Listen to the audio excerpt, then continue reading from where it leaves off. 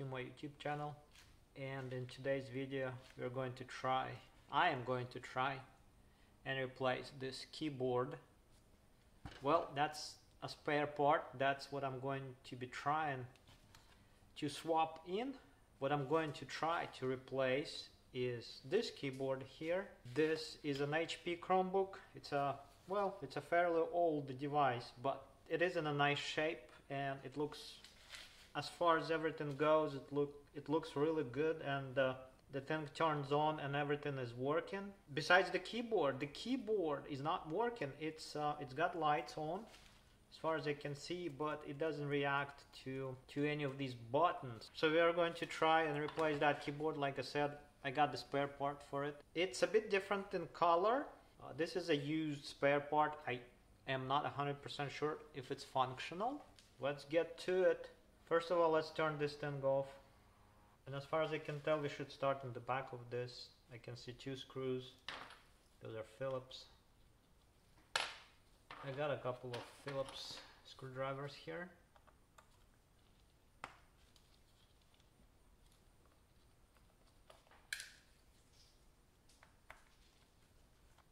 So I guess I'm not going to say a whole lot. I guess you can just watch this. Well, I guess I will make comments as we go. Those that make sense to say out loud, I guess. So this rear rubber foot, whatever you call it, rest pad, is attached with a double-sided tape, and under that we have 3 screws. So the front. So if you remove it and if you destroy the glue on this, it's not a big deal. That's what I'm trying to say. I guess you can always replace that. And the front one has 2 screws hidden under it. And I have a glove on my left hand because I have some skin damage, so kind of have to keep it, I guess, this way.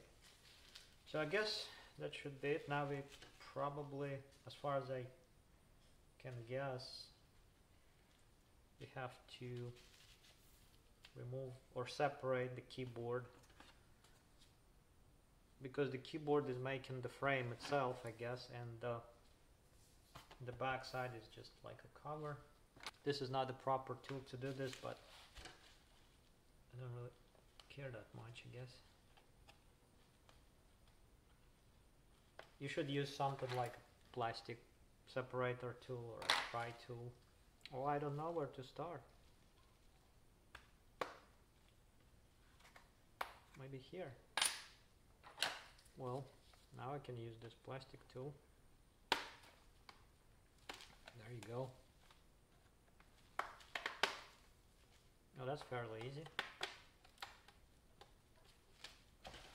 It's not fighting back.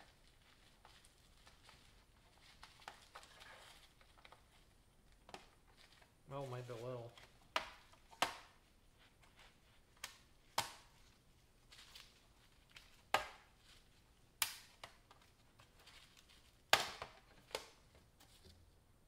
And this is the back cover. It's all plastic. So now we have a couple of things, I guess. Comparing that to that, we have a battery. I guess we need to get the battery off. The battery is hooked up right here. And there's the motherboard, so I guess we have to separate the motherboard too and transfer all that. I guess that's how this works. This really is like a case or a frame, and you transfer all that to that, and I mean all the guts of this to that keyboard, so to call. So I guess there's a couple of screws. I hope it doesn't have a tape under it. And the screws for the keyboard are rather short. The screws for the battery are short screws. So far all of these are Phillips screws, and the screws for the battery are really short. So I guess if you're trying to replace the battery on something like this, this can also be a how-to or a guide.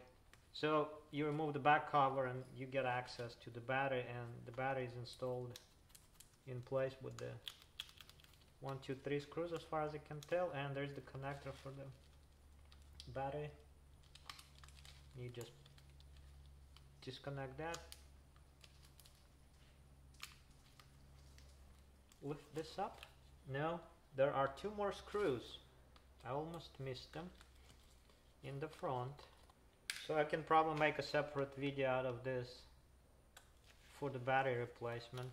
So if you're trying to replace the battery on this Chromebook, HP Chromebook, you basically pop off the back cover. 1, 2, 3, 4, 5, 6, 7 screws in all. And then you remove 1, 2, 3, 4, 5 screws for the battery, unplug the battery, lift up the battery, and just install your new battery, and that's how you replace the battery on this thing. And we will continue with the keyboard replacement. So the battery is out of the way, so I guess the fan comes off also. There are two of these metal braces. There's this metal thingy that's not present on that. So let's try to get the motherboard disconnected. Also the same type of a screw that holds the battery down. I can see that this needs to be pulled off, and that needs to be disconnected, and that needs to be disconnected. This bracket needs to be removed, and that bracket needs to be removed. But I guess my question is, how is there bigger screws? How do I remove these cables, because they have a certain way you plug them in or unplug them. So the brackets are Phillips screws, but they're a little bit bigger than battery screws, silver screws.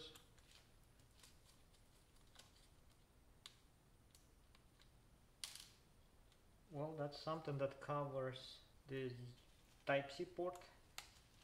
I don't know if this needs to be removed or not. I kind of think it should not. And we need to pull this thing. Well, probably let's try and deal with the fan. Also a small silver screw. There's another one. Okay, the fan, the blower comes off, and it just disconnects by pulling the connector. Okay, so this stays attached to the keyboard. I kind of think this should go this way because there's a cable, because those are hinges and there are cables on both sides of this, so we have to see where they go, and I'm trying to figure out what's holding it in place besides those cables. So this is a separate unit, I guess. And so this little piece, so this board has to go this way, and it just popped off instead of, so I was trying to, okay, so what I'm trying to say was I was trying to keep this board attached to this cable, because it's just a cable that spans from this board to the motherboard. I guess we can just pull these things off like so. Okay, I figured it out. Well, some of it. There is no screws. There is no more screws left, and we disconnect this connector that is, I guess whatever that is, a speaker. And then the next thing to do is to lift this up. This is the motherboard, and you really don't need to disconnect any. So these are the screen cables. There's a few tapes, and I figured out how to disconnect those connectors. Stupid me, it's kind of easy. I'll show you in a second. The screen cables that actually are attached to the screen, and this is the keyboard. Hope this keyboard is well, I know it's not working, but I hope that replacement keyboard is in a better shape or in a working condition as far as cables go. Well, yeah, I don't see anything else here that would be really holding us up or is needed. Right, so there's a small strip Well, I guess it's not in the center, but I can do a close-up, I guess. There's a small strip across the connector that you flip up, and that releases the cable. Well, now we're ready to get this in place, and we're ready to start reassembly process, I guess. I don't think I need this cable. Yeah, I don't know why they left it here, because there's only double-sided tape that holds it in place. Everything else seems to be fine. Now we're ready to start getting these things back in place. So we'll flip this motherboard back on, like so. I guess we can plug some of these cables, and well, yeah, we can start plugging cables back in, and the display cables also have to go back in place. In any case, I don't know if it makes sense to really talk about things here, or show what I'm about to do, because I have to basically put all those things back on, plug this cable, plug these cables in, route these display cables in, plug the speaker in, attach the fan, and yeah, and at that point I can plug the battery in, and we can do a test. So let's yeah, I guess let's skip forward when I have to a point where I have the battery in place, so we can do a test of this keyboard. And yeah, because it's all basically, you just plug all the connectors back in, like I said, and reinstall all the screws. There's no trickery really with the motherboard installation and all. It's all fairly straightforward. You just have to be careful with the display cables, I guess, because the hinges go and they swing. The display goes open and closed, and well, duh. So I guess the only thing is that you have to really be careful about the display cables, because the hinges and things move around when you open and close the display. And yeah, I guess that's pretty much all. So let's do all this and see if we have any success with the keyboard, with this keyboard replacement. So at this point I have all the screws back where they belong, and the next thing we can do is plug in the battery. I hope nothing goes kaboom. Let's check it out. Just don't feel any positive type of motion or action on this connector. Kind of weird.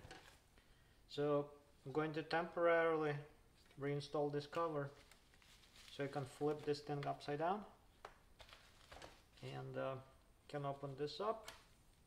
Let's see what happens. I can see a reflection of myself, so I can see lights if I turn this off. Oh yeah, this brightness button works, so that works. The speaker button works. What else do we have? Well, I guess at this point we can browse as a guest. So the touchpad is working, which is good news. So that opens up. Can we test the keyboard? Well, I don't have to go ABC. I can just 0, minus, plus. What else? Control, A, B, C, D, whatever, and backspace. I wonder why the backspace is not working. That's really strange, because everything else seemed to. This also enter works. Well, this is a little bit strange, I guess, because everything seems to work except for the backspace. In any case, I don't know if I can call this a success or not. The backspace button doesn't do anything. I wonder what the deal is. Well, I don't know if this is a success or not, but if you are 100% sure that you buy a good working part, like the keyboard in this case, you can just do this replacement, swap it, and this is the process to do it. There is nothing else on the inside of this laptop or a Chromebook, in a sense that like RAM or hard drive replacement. This is all right there. There's nothing there to replace. except for maybe this is the storage right here. That could be the storage. I suppose this could be the hard drive, unless no, that's a Wi-Fi or something. So I don't see any hard drive or a RAM or something like that that can be really swapped, unless it's somewhere under a like a cover or something like that. But I guess that's all for now. That's all for this video. All you have to do is put the cover back on, put these 7 screws back on, and reinstall these rubber feet, and that should conclude this video. So well, I'm a little bit upset or disappointed that the backspace button is kind of not doing much, but oh well, this is it for now.